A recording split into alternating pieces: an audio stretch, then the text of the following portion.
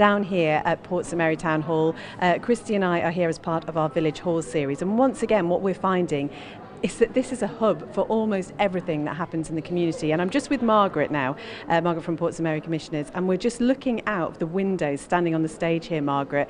And you were saying this is a view that not many people get to see. No, people have no idea what's hidden behind the curtains. When they come in the evenings, the curtains are drawn and the lights are on, but when I come in on Monday morning to check the town hall, I get to look out the window.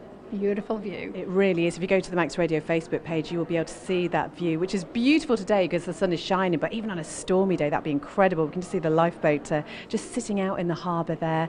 Margaret, we have you to thank for getting all the people here today, but you had so many people to choose from. Yes, and we do. We have one of everybody comes to the town hall, all ages, all abilities, and everybody does something different.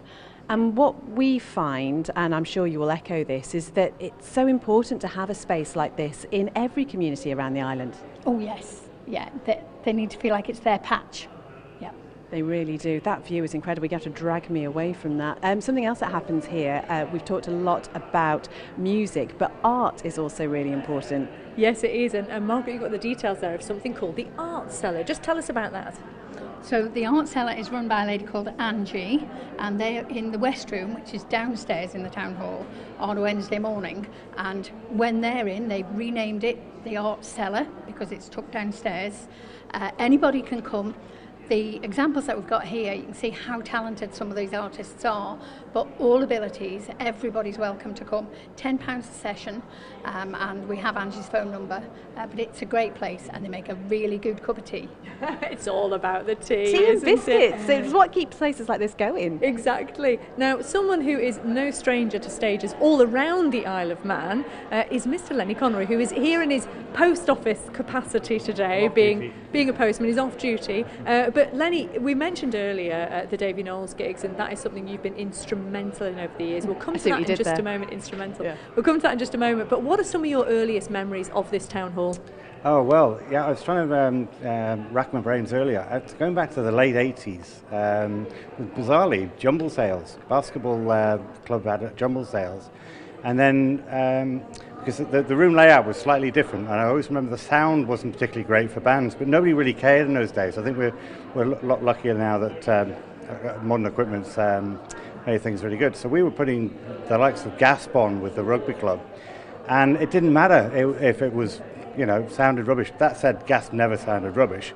So we were putting those gigs on late 80s, early 90s, and it was just fabulous. And I think we've come a long way to the likes of Davy sort of in the last few years. The sound, the talent, I should say, more importantly, emanates so wonderfully off the stage.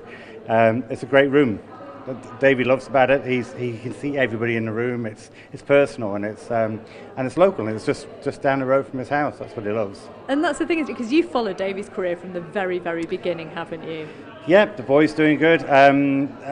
I'm very pleased to say he's a daddy now, which sadly knocks on the head the Christmas shows. But they were very they sold out weeks and weeks ahead. They were very memorable every year. We did 4 years in a row.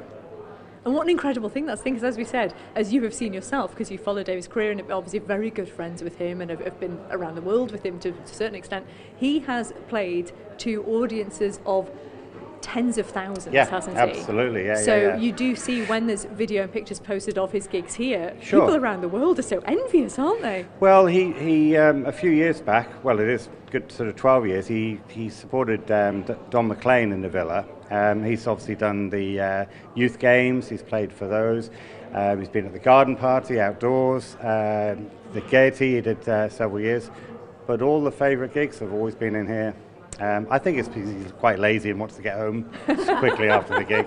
Could be wrong, but no, it is. It's just something personal about it. And he'd rather do 5 gigs in here than 1 somewhere else, for sure. Yeah, and it's not just about Davy. Let us know some of your other favourite moments in this. Well, again, racking my brains.